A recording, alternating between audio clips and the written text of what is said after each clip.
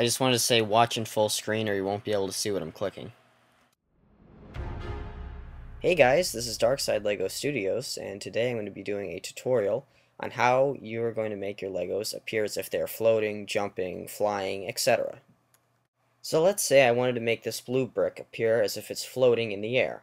When you're filming, you want to put other Legos, like the bright green ones that I'm using here, below your floating Lego. After editing, I will be able to erase the green Legos, leaving only the blue Lego floating in a process called masking. Next, you need to download the editing software that is needed for masking. Gimp is a great software to use, and it's free, and it works both on Macs and PCs. I have a link to download it in the description. Okay, so once you've downloaded and opened Gimp, you're going to want to do File, Open, and you're going to select the photo that has just the set, nothing else, just the set. You're going to click Open, and once you have that, you're going to click File, Open as Layers, and now you're going to select the picture that has the item that you want to make disappear and all the characters and everything. Like this is the one I showed you earlier with the green bricks and everything. And now you're going to click Layer, Mask, Add Layer Mask. You're going to make sure you select White Full Opacity. Make sure the Insert Mask box is unchecked, and then you're going to click Add.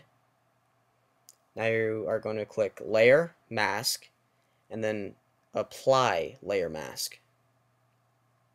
Make sure the eraser tool is selected. It's the pink one. And then you just start erasing. There's the eraser tool. Then you can make your eraser size bigger like this by selecting a bigger circle. And that's just less time consuming. You can erase it really fast and stuff. And then once you get down to the end, you're going to want to make your eraser size smaller to get rid of the last bit. So just make your circle small and then do the rest. Or just remember, it doesn't have to be exactly perfect. I mean, there's 15 frames in every second, or that's what it should be for your LEGO videos. So if you're a little off, no one's going to notice.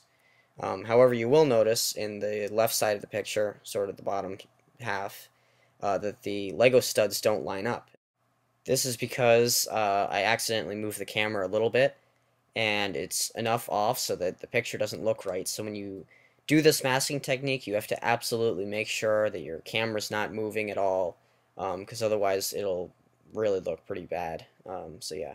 So that's it. Good luck using Gimp. If you have any questions, just send me a message or comment below saying it's not working. I'll be making more tutorial videos soon, so subscribe to know when they're on YouTube. Thanks, bye.